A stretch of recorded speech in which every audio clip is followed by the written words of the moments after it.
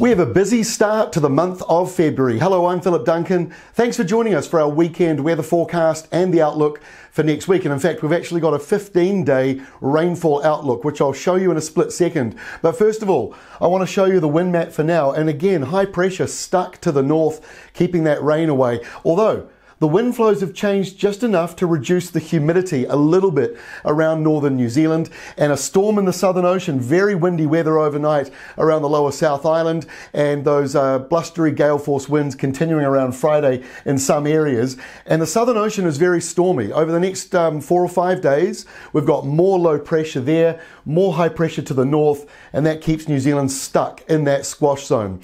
But let me show you this 15-day rainfall map. This is accumulating over 15 days starting from now. And what you'll notice is the high pressure zone to the north here keeping the rain away. We've got a surge of rain coming in for the west coast, some heavy falls there. That's right up around 150 to 200 millimetres in the first week of February.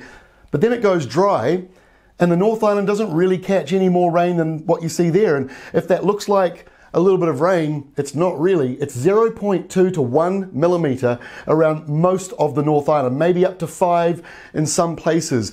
Some areas might get a bit of an easterly that produces a couple of showers, but really it is looking very dry for the first half of February. And while the first week sees rain around the west coast, even the west coast is potentially leaning drier than average in the month of February. So we've got more information about that on Friday afternoon and across the weekend on the Weather Watch website. Let's get into the forecast, and we kick off with Saturday, high pressure to the north, and in comes that Australian heat. So you might wake up and find it's a little cool around some eastern areas. Some places might even have single-digit overnight lows.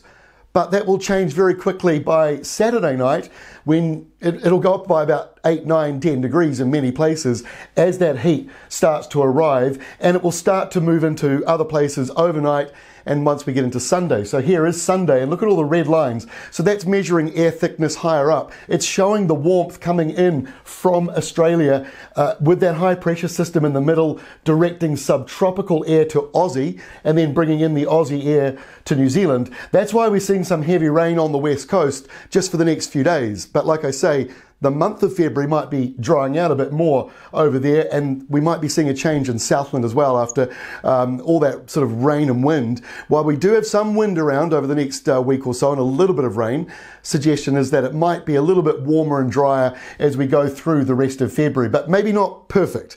But just saying, it's not as bad as it was, say, back in December, where it was very, very unsettled. So hot weather pushes through, daytime temperatures into the mid-30s in some areas. We might even get up to the late 30s in a few places.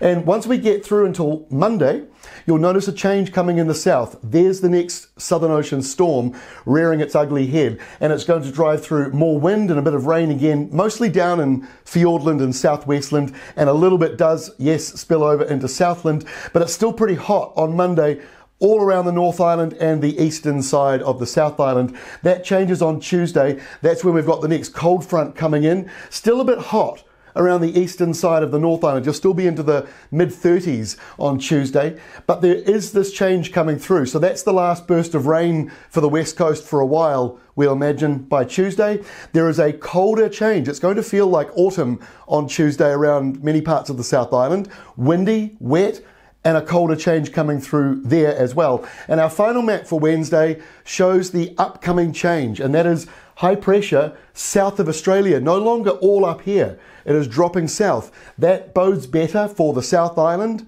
It's not looking perfect here on Wednesday. It's still windy and a bit cool with a few showers, but this is on its way in, and it should calm things down. And in the north, the humidity takes an ease because you've got a southerly change coming through. And the last thing I'll leave, you know, we saw that 15-day rain map, and you might have noticed the rain clouds building out here. That's because the highs are dropping southwards, and we've got more energy to the north starting to slide south. So while we can't lock in rain just yet, the signs that we might have a better chance of showers, nor'east flows from the subtropics for northern New Zealand later into February are there. So some good signs, some silver lining, I guess, on the dry clouds. That is all from me. We've got a lot going on at the moment. Keep up to date with the Met Service warnings and all the information we've got at weatherwatch.co.nz. We'll see you again on Monday.